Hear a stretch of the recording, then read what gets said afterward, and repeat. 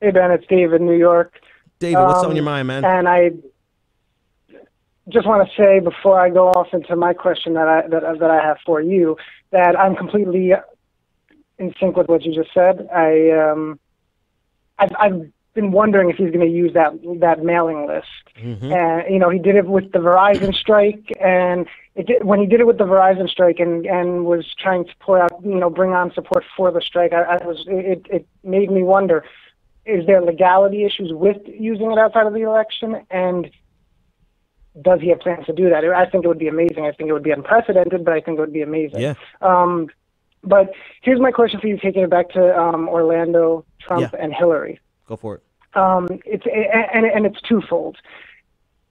I find it really, I don't know if astonishing is the right word, but mind-boggling that it hasn't been given this, you know, much attention. You really have two candidates that aren't too far off in terms of goals and visions when it comes to terror and defense. So Trump has, you know, said he wants a ban on a religion. He wants to ban based on religion, and, you know, specifically Muslims. And then after Orlando came out, he doubled down on that after trying to backtrack. And Hillary, in response, I'm not sure if it was directly in response, but on the same topic, because of Orlando, said that she wants to strengthen lists. And I think in this specific case, it was the terror watch list. Exactly. Yep. In my mind, that's, in both cases, they're taking away. They're seeking to restrict freedoms that citizens are entitled to. Mm-hmm. And so, I wanted to know your thoughts on if you see that same parallel where they're both doing it in different ways, but just as damaging, in my opinion. Mm-hmm. And then the second end of that, when it comes to the list, terror watch list, no fly list, all that. I don't think I've ever heard you discuss that, and I was just curious.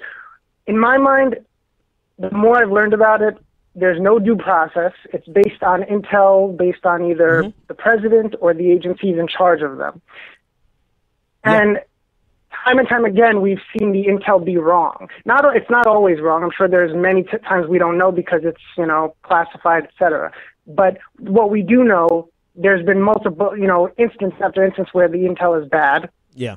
Yeah. And we're infringing on rights. Definitely. There's been I wanted to know your thoughts on those. Hey, man, thanks for the call. There definitely have been people who have been put on that list based on faulty information, and they have to go through all types of hurdles to get off of that list.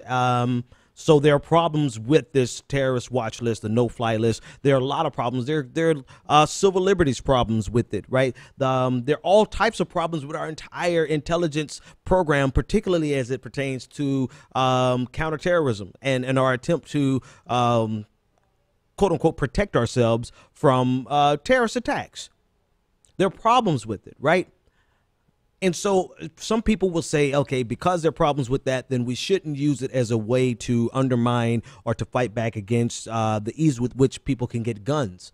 I'm not of that opinion. I am of the opinion that it's here. We are not getting rid of it yet. We haven't done what we need to do to get rid of it. But can we all agree that, you know, the last thing that people on the terrorist watch list need to worry about is getting a gun? We need to get them if their names are cleared. And if we're not going to get rid of the list, then to me, it just seems reasonable. There very well might be people on that list who need to be on that list, and they should not be free to buy weapons. Now, there's this final argument that undermines what I just said, and I don't mind giving it to you because it's a great argument, is that if they are on the terrorist watch list legitimately, then there are usually other issues that would prevent them from getting a weapon in the first place. That's not categorical. I mean, it makes sense. It's a good argument, and I get it. But you have to pray with me on the terrorist watch list. maybe I'm not fully. Let's go back to your first question. The first question I actually have a solid opinion on. The first question that you asked was the different approaches. One, Hillary Clinton seeking to increase the surveillance, right? We talked about that yesterday. And the last but not least, Donald Trump saying he wants to ban Muslims. We talked about this a little bit yesterday. Both of them are clearly infringing on your civil liberties. It's infringing on the Constitution, right? But here's a problem. So Donald Trump's is patently unconstitutional. Clearly, right?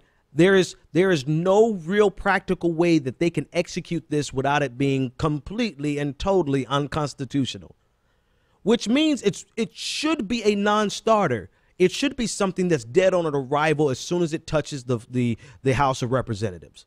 But we've got some stupid House of Representative congressmen who will go along with Donald Trump. And so it's a possibility that it would get passed, and it will have to actually people's lives may be sincerely damaged before it gets to the Supreme Court for us to rule that it's unconstitutional. That's the problem with Donald Trump's thing, is how stupid of a House of Representatives and the Senate would we have if he became president. On the Hillary Clinton side of the equation, the fact of the matter is that we are already in that stage, in that era that we are able to, we have such leeway with surveillance that Hillary Clinton's plan would be passed and implemented without even needing to pass legislation. Hillary Clinton's plans are realistic, just as realistic as they are likely a violation of our civil liberties. Two different plans. One more openly nefarious, one that would have horrific ramifications on the day-to-day lives of Muslims in America, depending on the House and the Senate, while we get time for a trial to get to the Supreme Court. You know, you're talking about maybe 6 months to a year minimum before someone is able to pass a lawsuit or to file a lawsuit that makes it to the Supreme Court. So there's a lot of people who will be hurt. Hillary Clinton, they wouldn't have to pass anything, right? As soon as she gets in, those policies will be implemented, and they will have a greater leeway, greater leverage in terms of surveillance.